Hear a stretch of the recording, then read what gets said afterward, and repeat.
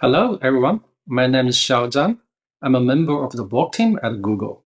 Borg is a software component that is responsible for managing all hardware resources at the cluster level. In the first half of my career at Google, I mostly worked on CPU memory resource management. With the advancement of machine learning, I transitioned my interest to more machine learning related to hardware resource management. Today, I'm going to present automated GPU sharing at scale. This is a joint work with my colleague Jiafan Zhu at Google. Now, first motivations why we choose to do this project. As we all know, GPUs are very expensive hardware. One single unit of NVIDIA GPU can easily cost tens of thousands of dollars on the market.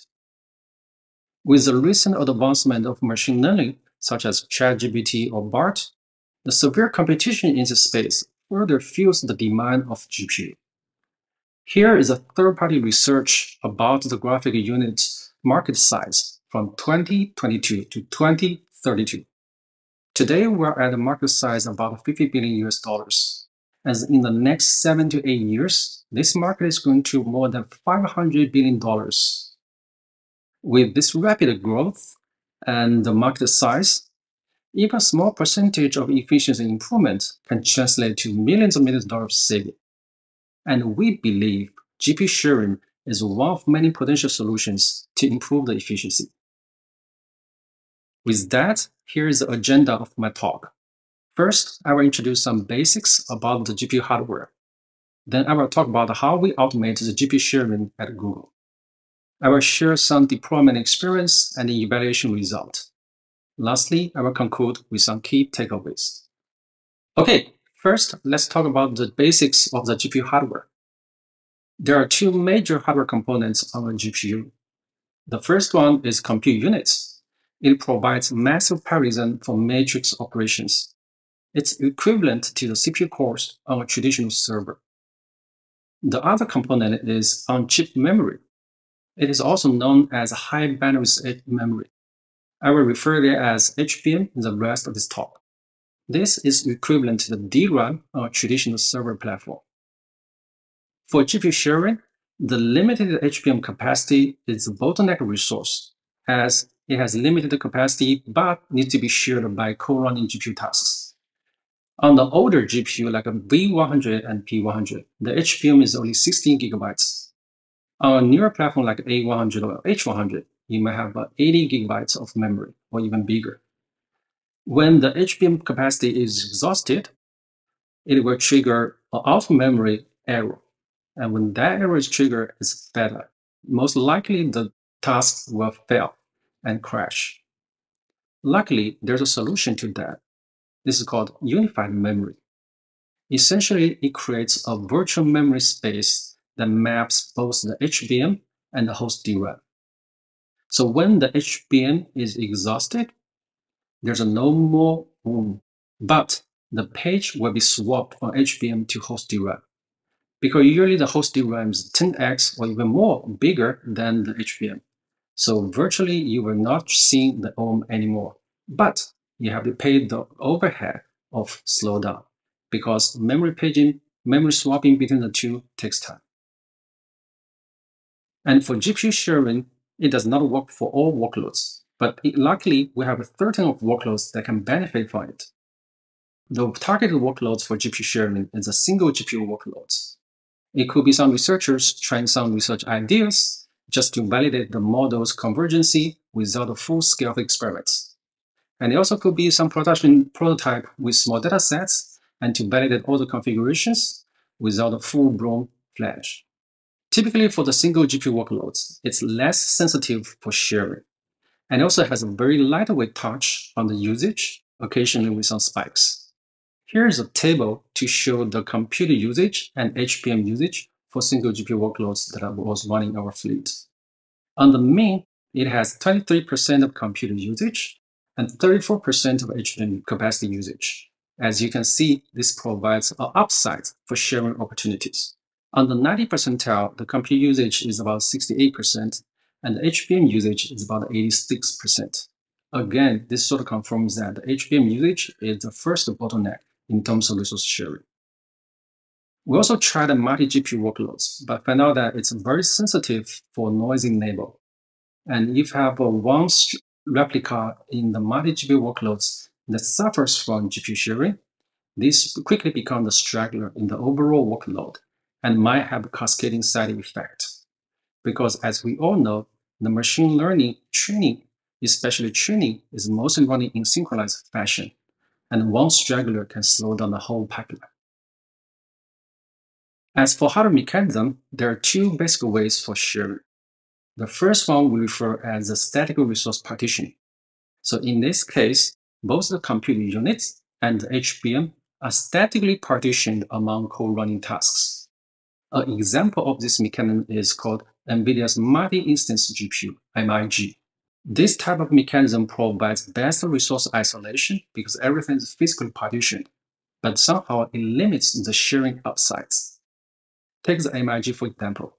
If you have a two-task sharing, MIG can always equally partition the HM space among the two tasks, regardless of their individual resource consumption requirement. Even if you have a dynamic partition mechanism available, you still need a prior knowledge to know the individual task resource consumption, then find out the optimal partition point. The second hardware mechanism for sharing we refer as a dynamic resource sharing. So in this case, the computer units are 10 multiplexed in round robin fashion. This is very similar to the context switch that happens in the Linux kernel. As for the HM capacity, this will be shared dynamically among tasks. So we find out that this will give us better overall performance because all the resources, especially the HBM, can benefit from the resource pooling effect. And this can be, I can give example on both spatial and temporal perspective. By spatial, imagine you have one small task that co-run with a bigger task. So now both of them can maximize the HBM capacity utilization without performance penalty. That's what I refer as a spatial benefit. By temporal benefit, now imagine you have two tasks, both has a very high peak usage, but as long as they do not simultaneously peak, there's still opportunity for them to co-run together and share the device in a harmony fashion without adverse performance penalty. So that is what I refer as a temporal benefits. Of course, dynamic resource sharing will give us our best overall performance, but it also has less guarantee on performance isolation, which we'll address in a software way later. Next, I'm going to talk about how we automate GPU sharing in our fleet. The prerequisite for GPU sharing is that we enable unified memory for tasks that participate in GPU sharing, such that the will never happen to them. The automation process has 4 major components, and I will describe them one by one in great details.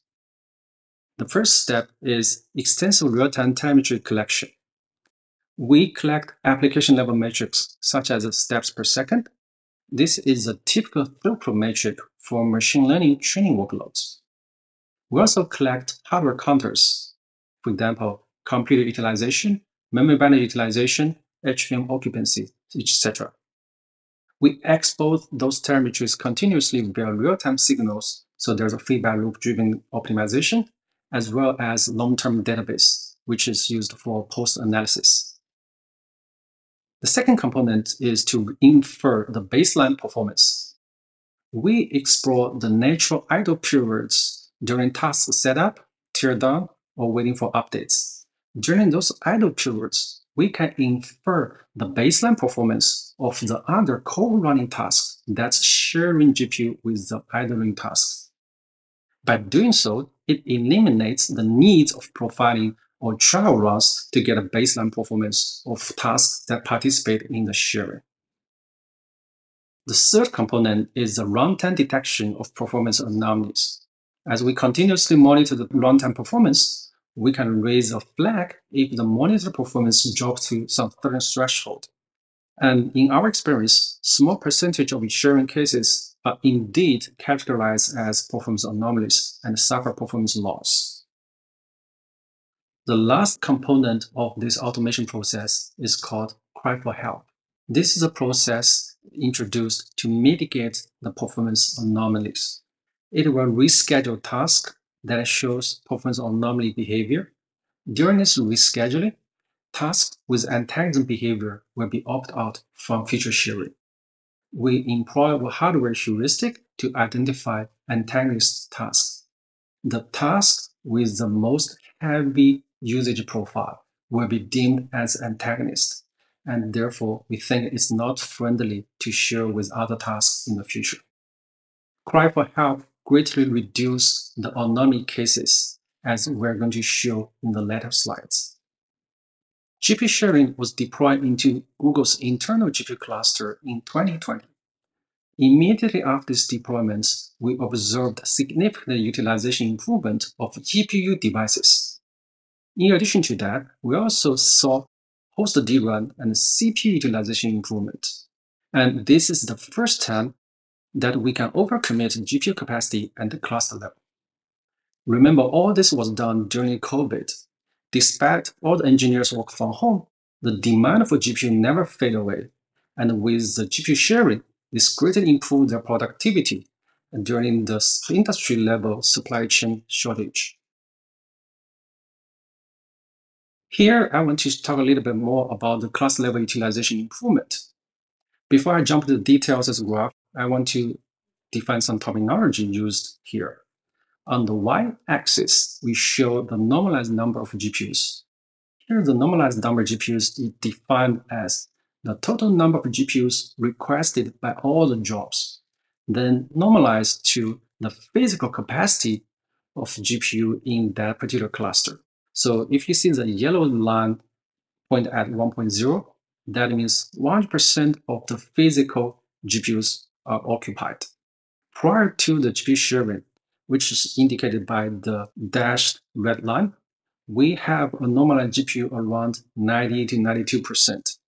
And there is a few percentage deducted from the 100% due to the holdbacks for things like repairs, updates, maintenance, stuff like that. After we deploy the GPU sharing, which is indicated by the solid blue line, the normalized GPUs is always above 1.0, which means we effectively overcommit GPU capacity. We schedule jobs more than physical capacity can hold, thanks to GPU sharing. And you can see compared to before and after, there's a 20% of delta. This means that we can schedule 20% more jobs at the cluster level. This is a great efficiency boost to our cluster utilization. I also want to talk about a little bit about the cry for help mitigation. Cry for help was introduced as a mechanism to mitigate performance anomalies. In our sharing setup, we allow up to 2 tasks share one physical chip, and we use 50% normalized performance as the threshold to define anomaly. Why 50% normalized performance? If you have 2 tasks sharing, each of them get 50% of normalized performance, then that's the 2 sum up to be 100%, which is the break-even point for sharing. Here, the normalized performance is defined as when the task is sharing, normalized to that performance when the task is not sharing with anyone else. Before the cry for help was introduced, we saw 14% of individual tasks that participated in the sharing drops to under the 50% normalized performance. Once we have the cry for help deployed, and the reschedule can automatically kick in and correct the anomaly behavior, the cases for the performance anomaly dropped from 40% to 5%. I also like to take this opportunity to share some lessons we learned through this large-scale deployment. The first is two-way sharing is more practical. What I mean by two-way sharing, we only allow up to 2 tasks share one GPU device, mostly for 2 reasons. We found out that by putting more tasks on a machine, it naturally increased the CPU and the DRAM demand. And we find out DRAM capacity quickly become a limiting factor on how many GPU tasks you can share on a single host. Another factor for this decision is that the sharing benefit will quickly diminish as the number of correlating tasks increase. Remember in the early slides, I showed the mean usage for both the HBM capacity and also the compute units. The more tasks you put on the device, the more demanding those tasks will become in a total. The second takeaway lesson is that multi-GPU workloads are very sensitive to noise in neighbor.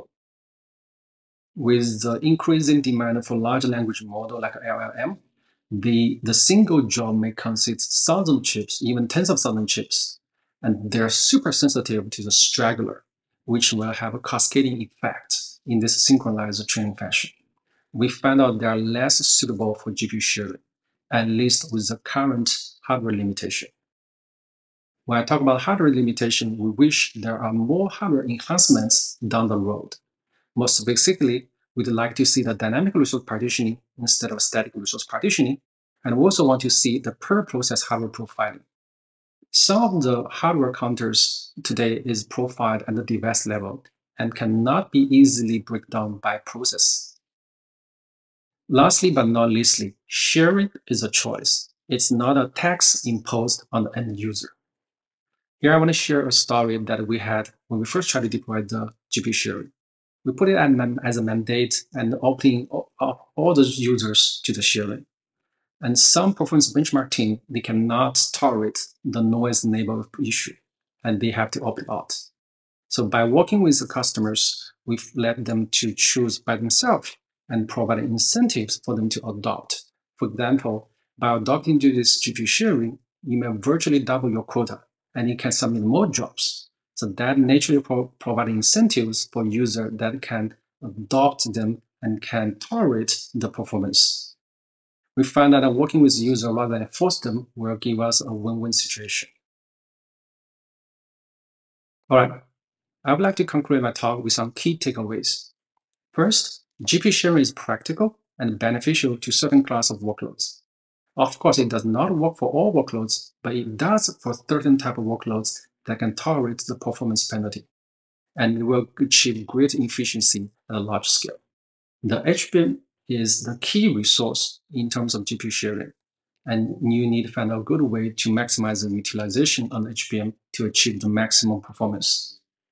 Resource pooling has better overall performance than static partitioning, and the benefits comes from both spatial and temporal fashion. Lastly, we introduce a reactive cry for help to mitigate performance anomalies.